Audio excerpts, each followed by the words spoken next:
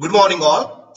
Today we will discuss about operators in C language. There are lots of operators available, but it is divided into different categories. Basically there are 8 categories of operators. The first category is known as a arithmetic operators. In arithmetic operators, you can say that the star, that is multiplication, division, modulo, plus and minus. These are known as a arithmetic operators. You can say that the multiplication, division and modulo has the same priority. It is evaluated from left to right. So whichever come first, it will be evaluated first. Plus and minus are known as a unary operator also because we can use it with the positive and negative. For example, if you say that a minus 10, right? So it can works with the single operand also. That is the reason why it is known as a unary operator. Unary operator means single operand and the binary operator means two operand. For example, if you want to multiply number, then you need at least two number, right? So it is known as a binary operator. But for the plus and minus, you can say it is a unary. Why? Because we are using the same for the positive and negative sign. Again, the plus and minus has the same priority. It is evaluated from left to right. One more thing that you must need to take care is what? We cannot use percentage for the float and double data type. But you must need to understand that what is the value of percentage and what is the value of divide. So let me show you the same thing practically. See here, for example, if you have two numbers like A is equal to 50 and B is equal to, for example, 7. Now if I says A plus B, I will get 57. If I say A into B, then I will get 7 into 5, it will be 350. If I say A minus B, then I will get 43. But you need to take care, that is in the divide and modulo. Suppose if you says that, sir, I want the A divided by B. It means the 50 divided by 7. So 7 into 7, you will get the 49. So you can say this is your quotient, and the quotient is the result of A divided by B. So here you will get the value that will be 7. And the remainder will be 1. So you can say that the remainder is 1. So if you write here A modulo B, you will get the 1, and this is known as a remainder. So students, what I suggest you that in which situation we can use divide and modulo. Let me give you a simple example. Suppose if you have 32, right? And I want to divide it by 5. Then I want to find it out the two things. One is quotient and another one is remainder. If you want the quotient, then here you can just divide the 32 by 5. You will get the 6 into 5, it will be 30. So you can say that that is for example 32 divided by 5 is equal to 6, and 32 modulo by 5 is equal to 2. It means this is known as a remainder. So modulo is used to get the remainder, while divide is used to get the quotient of any number. Now, suppose if you think that, sir, I want to use this modulo and divide in the real-time application, how we can do this, right? So, let me show you practically. I want to use the divide and modulo both in the real-time application. For example, I want to write an algorithm to separate the last and rest of the digit of the given number. For example, suppose if I have a number that is 3896. Now I want to separate out the two different number. That is, I want a 389 and I want the 6. It means this is the last digit of the number and this is the rest number.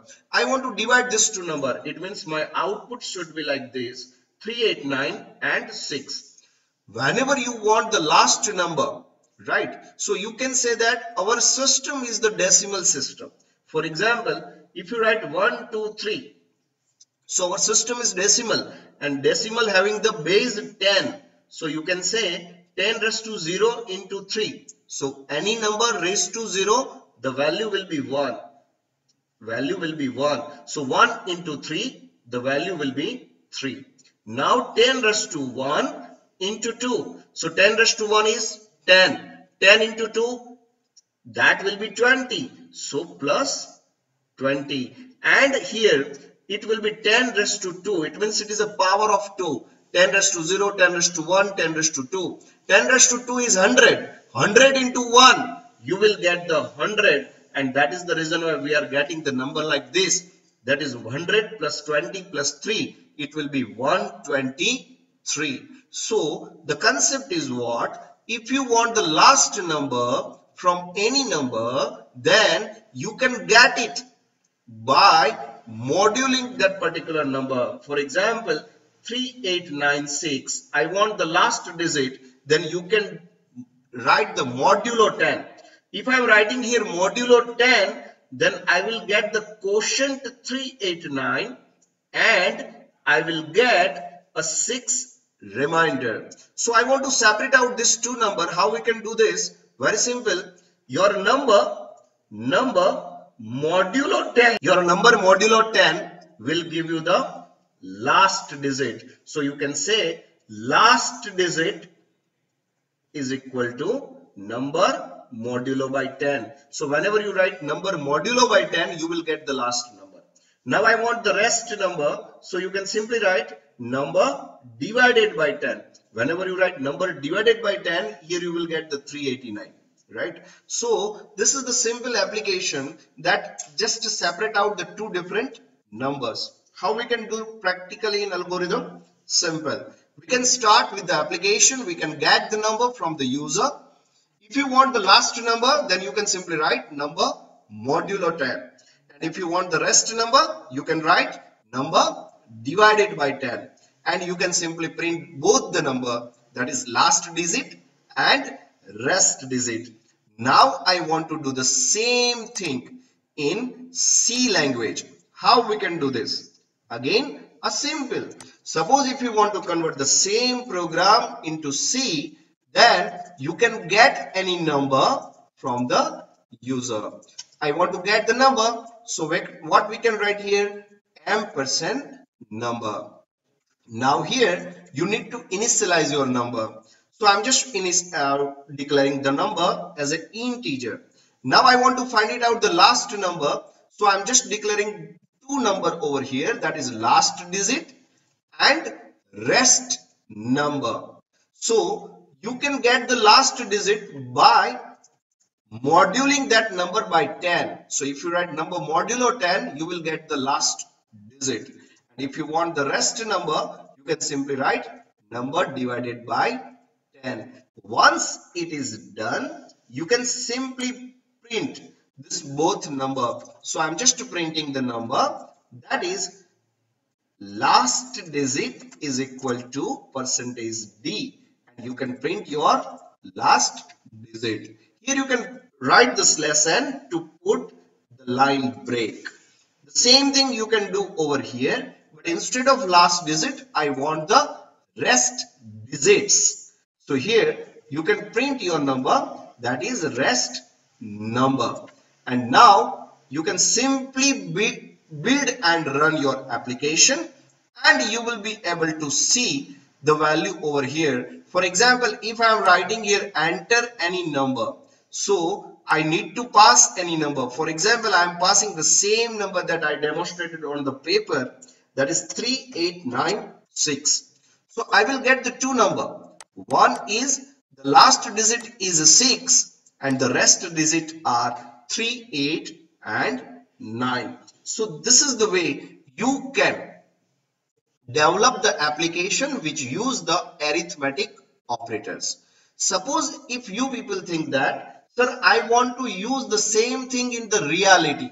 How we can use the same thing in the reality?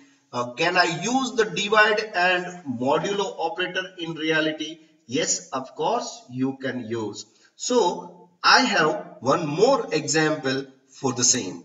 For example, I want to write an algorithm which accepts the amount and I want to find it out how many minimum number of knots is required for rupees of, for example, 1, 2, 5, 10, 20 up to 2000. It means what is my requirement? Again, simple. For example, suppose if I says that I want to withdraw a money, I want to withdraw a money from ATM. It means that I want to withdraw money from ATM. It means what? Simple. I want to do what? For example, if I entered the amount that is 6,000, then I want a 3 knots of 2000. I don't want the other knots.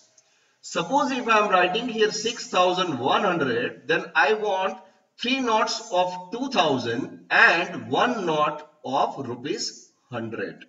Suppose if I am writing here 6500, then I want 3 knots of 2000 and 1 knot of not 100 but 1 knot of 500. It means I want the maximum amount first, and then if it is not still feasible, then and then I want the other knots starting from rupees 2000, 500, 200, 100, 50, 20, 10, 5, 2 and 1.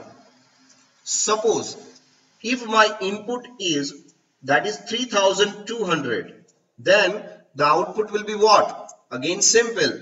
I need a 1 knot of 2000. I need 1 knot of 2000. I need 2 knots of 500. So it will be 3000. And I need a 1 knot of rupees 200. So how we can do the same program? Again simple. The same program can be done by applying modulo and divide operator. How? Suppose if your input is 3200 and I want to find it out the data. How we can do? Simple. If you write here 3200 divided by 2000, then you will get the knots. So your quotient, right? You will get the quotient over here. So you can say that n 2000, it means knots 2000 is equal to amount. Suppose this is the amount, then amount divided by 2000. So I will get the 1 knot of 2000. But I want to calculate again this number. It means I want to process the value based on this 1200. How we can do? Again you can do what? 1200 divided by, now your next knot is of 500. So 1200 divided by 500, you will get here 200. So it means that 2 knots of 500 is required. But how we can pass this 1200 over here? So simple. If you want a knot of 500, then what we can do? Amount modulo by 2000. So whenever you write amount modulo by 2000, it means you will get the remainder, this 1200. And then you can divide the 500. So you will get the knots of 500. How? It means amount modulo 2000, it will be 1200. 1200 divided by 500, it means it is 2 knots. So 2 knots of 500 will be there. Now I want to find it out how many knots of 200 is required. Again simple. You can do the same task on 200. So 200 divided by 200. So how many knots of 200 is required? 200 ones are 200. The result will be 0. It means 1 knot of 200 is required. So how we can process? Same thing. Again easy. You can do amount modulo 2000 modulo 200. It means amount modulo 2000. Amount is 3200. Modulo 2000 is 1200. Modulo 200. It means 1200. Sorry, I need here modulo 500. Right? So modulo 500, the amount will be, that will be 200, and divided by 200, I will get the knots of 200. You can do the same thing for the all possible knots, and you will get the result that whatever you want. Let me show you the same thing on algorithm. Again, simple. You can simply write start, enter amount, you will get the amount. Now n 2000, it means the knots of 2000 is required, that is divided by 2000. Modulo 2000 divided by 500, you will get the knots of 500. Modulo 2000 modulo 500 divide 200, you will get the knots of 200. The same task you can repeat for each and every knots, and finally you will get all the knots that you need. Let me show you the same thing practically. For example, I'm just saving this program as demo 2. Now what I want to do? Simple. I want to get the amount from the user. So how we can proceed with this? Simple. You can first get the amount from the user. So you can write here printf enter amount of money that you want to withdraw. So I'm just declaring here variable ampersand amt. Definitely I need to declare amt. I need the number of knots. So n 2000 and 500 and 200 and 100 and 50 and 20 and 10 and 5 and 2 and n1. It means I need this much of knots. How we can do this? Simple. N 2000 is equal to amount divided by 2000. So if your amount is greater than 2000, you will get the value. If it is not greater than 2000, you will not get the value over here. And that is what we actually want. Here you can write n500 is equal to amount modulo 2000. It means the remaining amount will be divided by 500. Right? And that is what actually we want. Here you can do the same thing. For example, if it is a 200, then modulo 500 divide 200. Right? Suppose if it is a 100, then in case of 100, we can write modulo 2000, modulo 500, modulo 200 and divide 100. So the amount, if it is still available, then and then we will divide it by 10. Now here you can write the same thing for the rupees 50 knots. If the amount is still remain with the by doing the modulo 100, then you can divide it by 50. You can do the same thing for the knot 20. If the still amount is remained, then you can divide it by 20. If it is not 10, then you can do again. If the amount is still remained by modulo 20, then you can divide it by 10. And in case of not 5, if still the amount modulo 10 is still there, then you can divide it by 5. And for not 2, we can write here, if the modulo 5 is still there, then divided by 2. And here, let me write n1. So if modulo 2 is still there, then you can divide it by 1. Now I want to print all the required not. So you can simply print the message that printf knots 2000. It means 2000 rupees, not how many requires. Right? So 2000 is equal to, you can print your variable that is n 2000s. Here you can just press the slash n. So it will be printed on every new line. So simple, n 500, n 100, n 50, n that will be 500, sorry, here I need 200, 100, 50, 20, then 10, then I need a N5, and I need a N2, and I need, that is at N1. Here you can just print the value, that is 500 knots, 200 knots, 100 knots.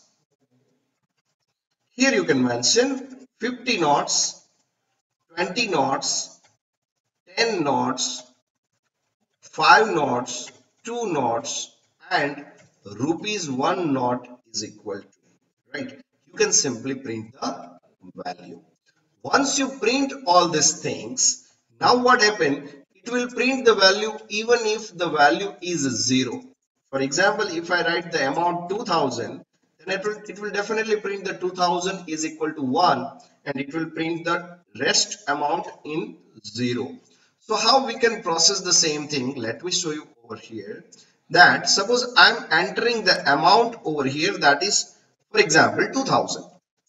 Then you can see that the value that is available over here, that is 2000, I need to print here. So I need to write percentage D because it is a integer value. So you can write here integer.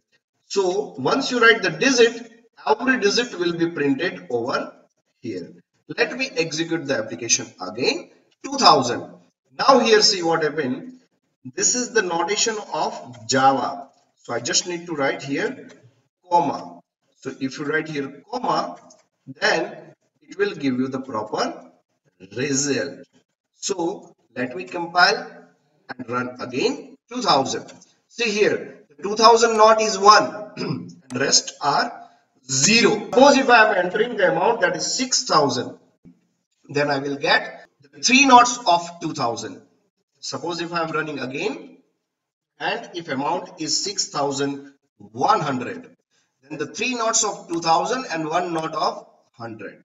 Here what I want to do, I don't want to print the data if the value is 0, right? I don't want to print the data if value is 0. Then you can simply write one condition over here. If not 2000 not equal to 0, then do this.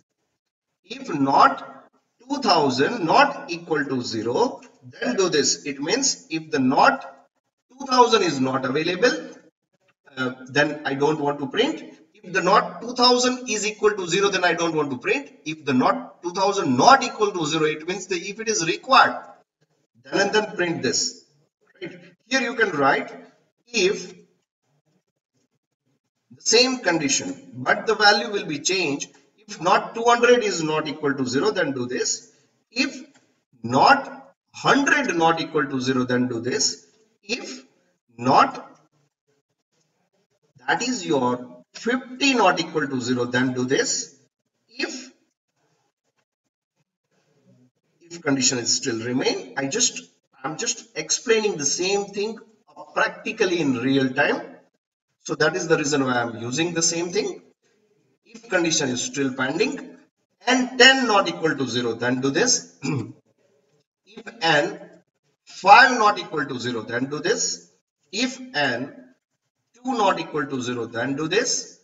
And if n1 not equal to 0, then do this. It means what? See, if its value is not 0, it means there is some value is there. And if value is there, then and then it is required. For example, if I am writing here 2000, it will say that 2000 rupees 1. That's it. So you need a 2000 rupees 2000 knots, you need a 1 knot. But if I am writing 2500, then it will say that you need a rupees 2000 1 knot, rupees 500 1 knot. If you write here 2700, then it will say 2001 knot, 501 knot, and 201 knot. If I am writing here 2800, then it will say you need a 1 knot of 2000, 1 500, 1 200, and 100. Now if I am writing here 2850, then it will say that you need a 1 knot of each up to rupees 50. If I am writing here 2870, Then you need each and every knot up to rupees 20. Now I am entering directly the amount, that is 2,888. I will get the each rupees knot I need, that is from 1 to 2000, and at least one knot is required. And one of the good thing is what? Suppose if you are writing here some random amount, then you will get the result and it will be proper. See, two knots of 2000 is required, one knot of 500, so it will be 4500. Then two knots of 20, so it will be 4540, and then two knots of 2, so it is rupees 4, so the amount is 4544. So you develop the application to withdraw the money from ATM, right? And simple we can do by applying the two operators, divide and modulo. So this is all about a arithmetic operator. Now the next operator is relational operator. What is relational operator? Relational operators are, for example, less than, greater than, less than or equal, greater than or equal, double equal, and not equal. You can compare the two different variables. It returns the 0 if it is false, and it returns the non-zero for the true conditions. So how we can do this? Simple. For example, if you want to check, is 5 is greater than 6? No, 5 is not greater than 6. Then it will return the 0.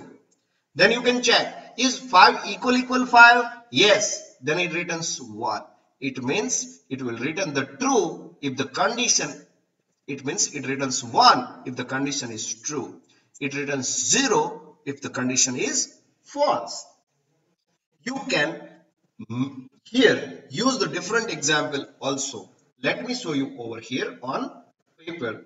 For example, if I have A is equal to 15 and I have B is equal to 10. Now if I am writing A greater than B, is A is greater than B? No. Then it will return 0. If I say A equal B, no, then also it will return 0 because A and B both values are not same. If you say A not equal to B, yes, then it will return 1. If you say A less than B, yes, A is less than sorry. I consider here 20. So A equal to 15 and B is equal to 20. Is A is greater than B? No. So it will return 0. Is A equal to B? A and B are same? No. So it will return 0. Is A not equal to B? Yes, A and B are not same. Then it will return 1. Is A is less than B? Yes, A is less than B. Then it will return true. Is A is greater than or equal to B? It means either it is greater than or it is equal.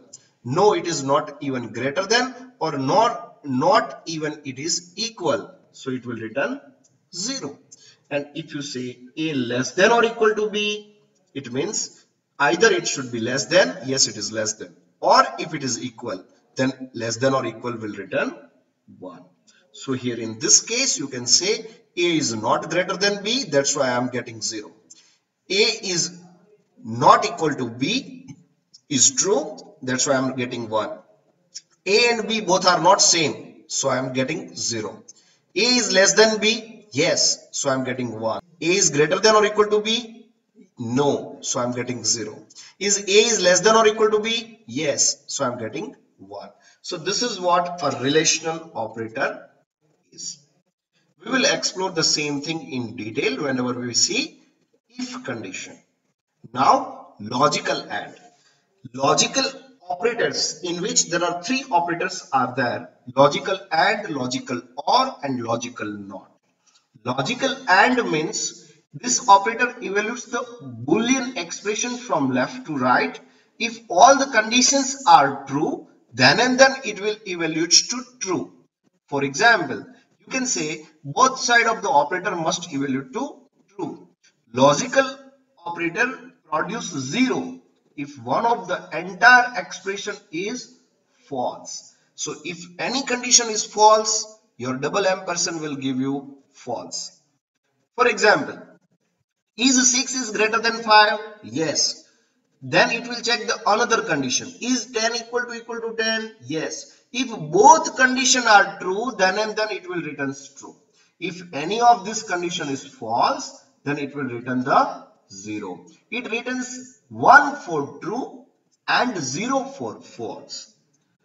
Another operator is that or. Or means it returns true if any of the condition is true. It means at least one condition is required to be true. It returns false if all the conditions are false. If all the conditions are false, then your all will returns or will returns false. Simple, remember. Ampersand evaluates to true if all conditions are true, or evaluates to false if and only if all conditions are false. It means if at least one condition is true, your OR will be true. If at least one condition is false, your ampersand will be false. So you need to remember that if all the conditions are true, then ampersand will return true. If all conditions are false, then OR will return false. So you need to remember the truth table that if both conditions are false, then your ampersand will return false, your OR will also return false. If one condition is true, then but at least one, if all the conditions are not true, then AND will return false, OR will return 1. If any condition is false, then also AND will return false, OR will return 1. Why? Because 1 is true. If both the conditions are true, then and then your ampersand will be true. Your OR will be also evaluated to true because at least one condition is required to be true. This is what your and OR operator is. For example, see, 5 greater than 6 is not correct, but 10 greater than 8 is correct, and that is the reason why it returns the true. But if you put here double ampersand over here, then it will return false. Why? Because 5 greater than 6 is false.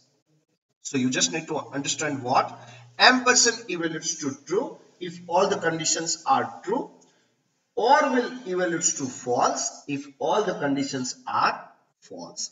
Not returns the complement of the value. For example, it is a unary operator. For example, if it is a false, then it will convert it into true. If it is a true, then it will convert into false. So if its operand is non-zero, then it returns 0. Otherwise, it returns 1. What it means? It means it is a non-zero will be converted into 0, and if it is a 0, then it will be converted into 1. This is what your logical operators. We will explore the logical operators and relational operator both at the time of the condition, that is at the time of the control statement. Now, assignment operator. This is the wonderful operator. You can assign the value to the variable. For example, if you are simply writing a statement like this, integer a is equal to 50, then you can say that the 50 is assigned to variable a. So this operator is known as an assignment operator, right? So 50 will be assigned to variable a. So this operator is known as a assignment operator. It has the lowest priority. It means, suppose if you are writing here integer c is equal to, for example, I am declaring here integer a, b and c. And for example, a equal to 10, b equal to 20, c equal to 0. I am writing here c equal to a plus b. Then this a plus b will be done first, and then at the last this equal to will be done. It means equal to has the lowest priority. It will be run at last. It evaluates from left to right. So from left to right, your equal to operator will be executed. Equal assignment means equal operator. There is a plus equal to assignment is also there. For example, suppose if you want to do, I have a number equal to 10, and I have another number, that is number 2 equal to 20. Now I want to do what? Number equal to number plus number 2. It means I want to make the addition of this two. Number is equal to 10, number 2 is equal to 20. I want to make a 10 plus 20 is equal to number 30. It means I want to assign the same value to the number by applying this. So you can convert the same statement into shorthand operators. You can do like this: number plus is equal to number 2. So it is equivalent to number equal to number plus. So it is a simple shorthand operators like this. You can do like this: plus equal. So it is like a variable equal to variable plus.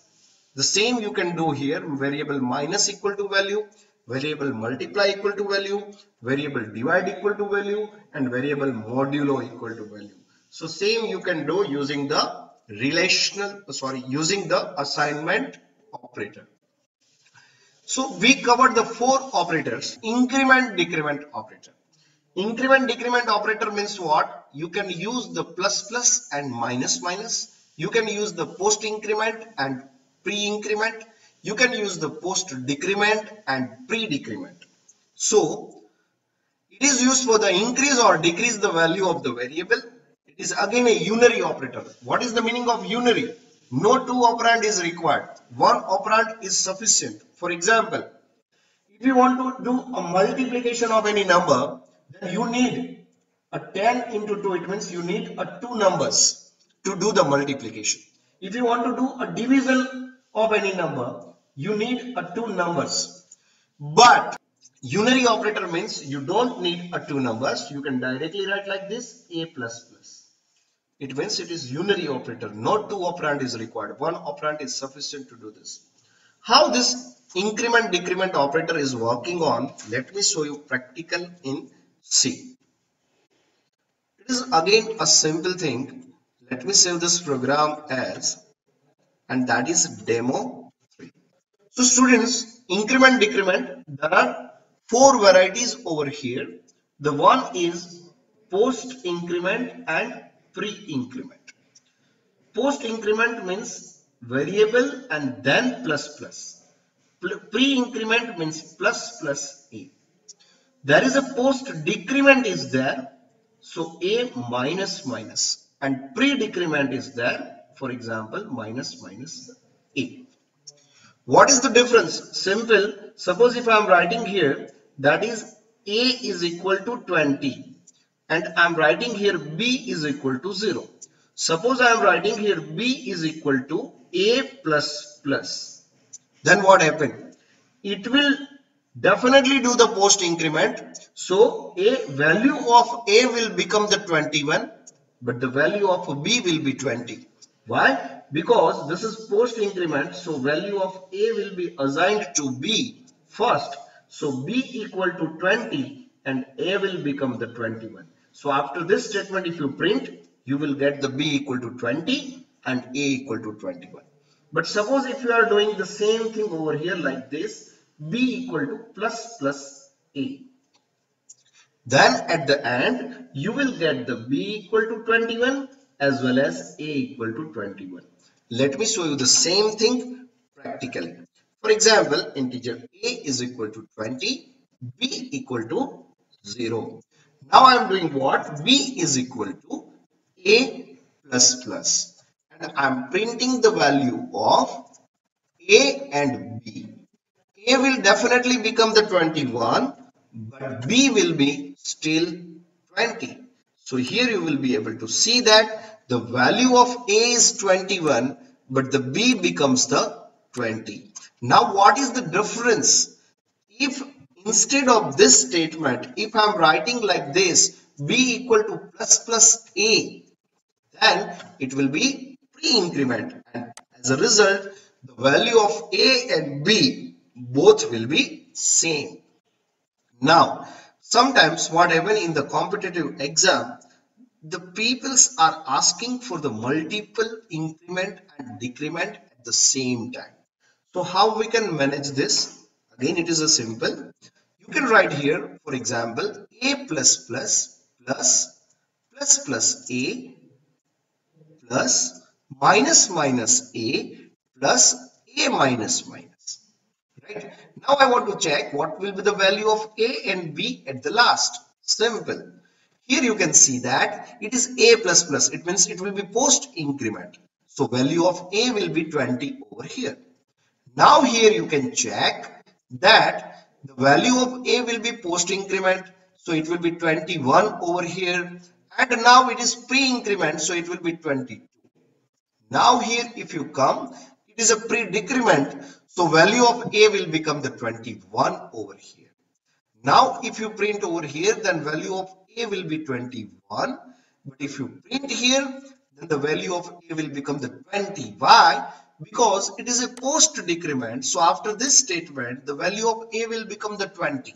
So as a result, I will get the value of a is 20 and value of b will be the sum of all this. So I will get the 21 plus 21, 42. 42 plus 2, it will be 44 plus 20. So it will be 64 plus 20, it will be 84.